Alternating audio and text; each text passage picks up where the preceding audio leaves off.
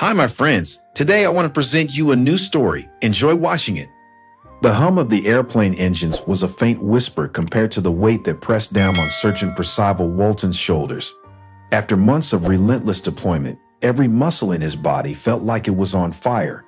As he shuffled down the narrow aisle, his eyes fell upon the plush comfort of first class, a surprising upgrade from his original seat in coach. Percival sank into the luxurious leather, its softness a stark contrast to the hard benches of military barracks. The flight attendant, a young woman with a cheerful smile, approached him. "Welcome to first class, Sergeant. Can I get you anything to start?" "Just a water, please," Percival replied, his voice hoarse from the exhaustion of travel. He glanced around, trying to feel at ease among the well-dressed passengers who seemed to ignore his presence. The calm was shattered when a sharp, authoritative voice cut through the air. "Excuse me, that's my seat." Percival looked up to see a woman impeccably dressed in a designer suit, her eyes cold with indignation. "I'm sorry, but this is my assigned seat," he said, showing her his ticket. "I've been upgraded." The woman's lips curled into a dismissive sneer. "This is preposterous. You're a soldier. You should be in coach, not here. This seat is for someone who pays for first class."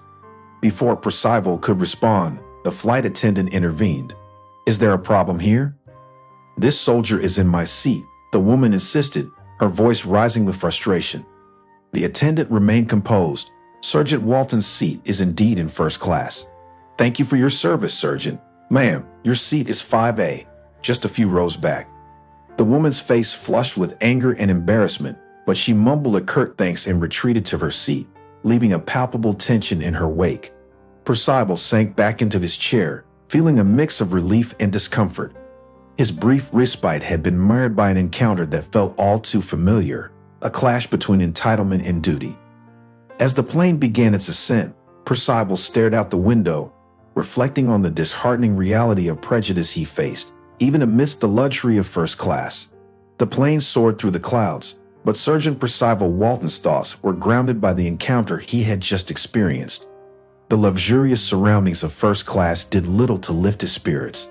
He absently traced patterns on the armrest, his mind replaying the woman's harsh words and the flicker of disdain in her eyes.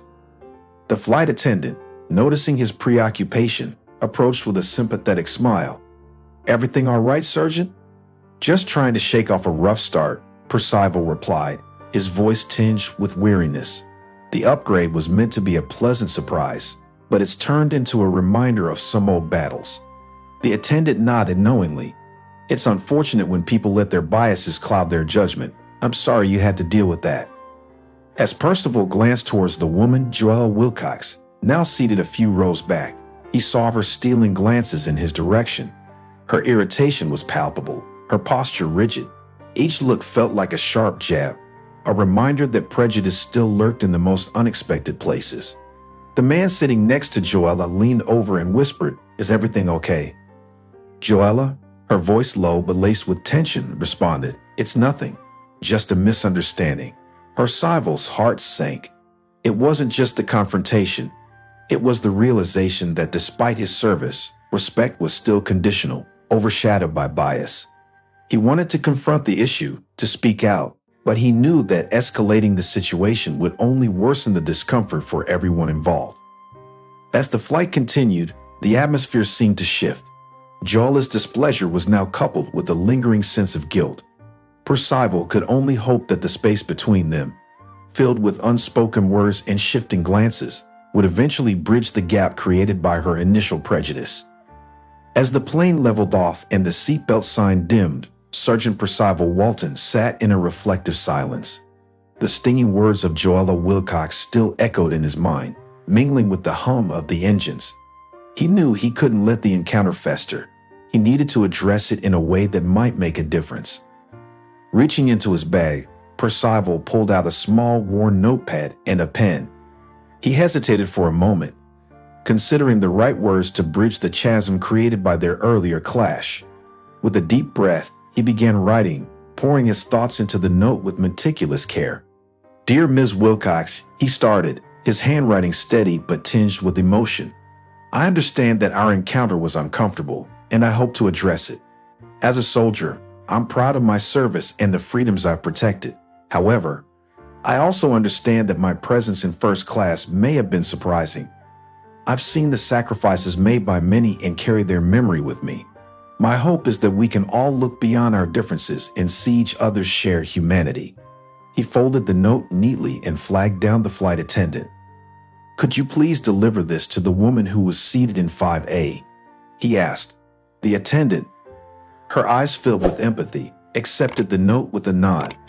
A few moments later, Joella's eyes widened as she read the note, her face shifting through a spectrum of emotions.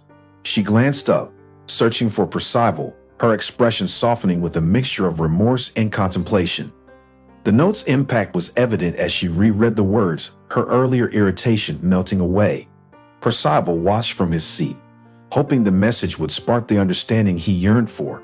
He leaned back, waiting for a resolution, aware that sometimes the smallest gestures held the power to transform even the deepest divides. As the flight continued, Joella Wilcox's gaze remained fixed on the note Percival had written. Her initial irritation had given way to a deeper contemplation, her thoughts swirling with the weight of her own past. The plane's steady hum was interrupted by Joella's deliberate steps as she approached Percival. The once rigid demeanor had softened, her expression now held vulnerability. "Sergeant Walton," she began, her voice hesitant yet sincere. "I wanted to thank you for the note. It made me reflect on things I've been struggling with." Percival looked up, surprised but attentive. "I'm glad it reached you. I only wanted to bridge the gap between us." Joella took a deep breath. "I realize now that my reaction was unfair. I made assumptions based on my own biases. My father served in Iraq and didn't come back. Seeing you in uniform stirred up a lot of unresolved grief and misplaced anger."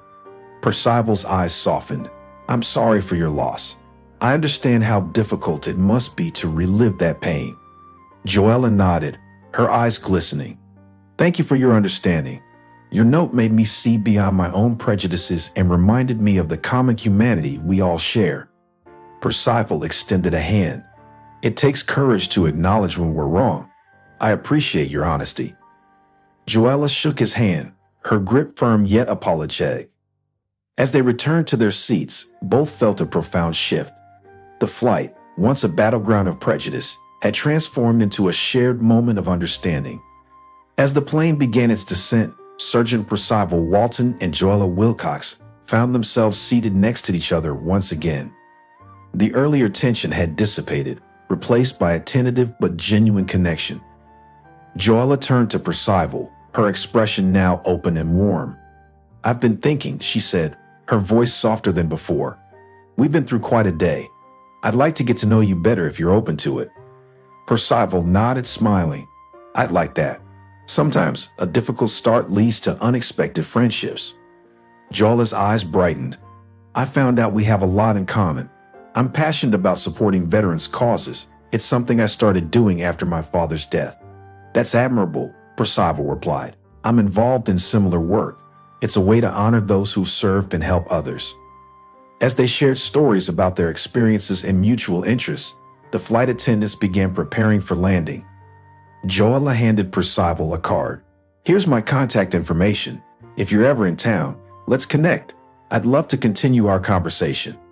Percival accepted the card with gratitude. "I'd like that very much, and thank you for reaching out. It's not often that a difficult moment turns into a meaningful connection." As they disembarked, they walked together toward the gate, exchanging final words of encouragement. The encounter had begun with discord but ended in a shared understanding, a testament to the power of compassion and the potential for growth in even the most unexpected situations.